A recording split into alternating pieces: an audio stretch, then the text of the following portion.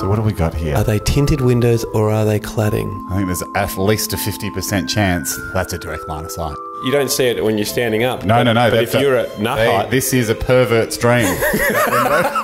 Because they will never make eye contact with you, but they'll make nut contact. So what do you propose we do? I think I was just going to go over there and be straight with whoever owns that apartment and go, look, I'm sorry to do this, but I have to run a little window audit. Because my friend might have accidentally spent the last 12 years of his life flashing you. Yeah. And do we give a gift? I think you've done enough, mate. There's nothing you can give to undo the damage that you've caused. Mm-hmm. They probably blacked out those windows themselves if they are blacked out. Why don't you stay here and be naked? Naked lady suit. Why don't you get the man one? It was a fast grab at the $2 shop. Hello? Hello, it's Hamish here from Hamish and Andy. May I come up? You may. Come upstairs. Diane. Hamish, how you going?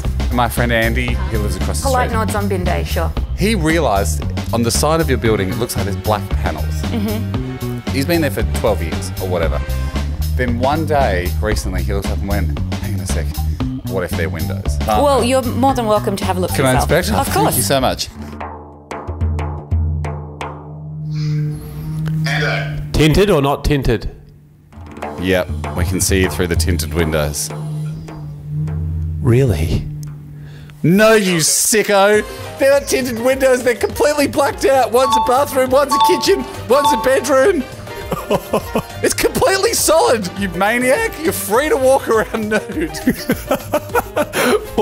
Why am I the maniac? Because you're the one over there wandering around in some sort of made-up nudist suit, hoping that the world can see you, but you're all alone, Lee, so you can continue living in a nudist's paradise over there and you're not disturbing anyone. Keep the suit on and let's go have breakfast.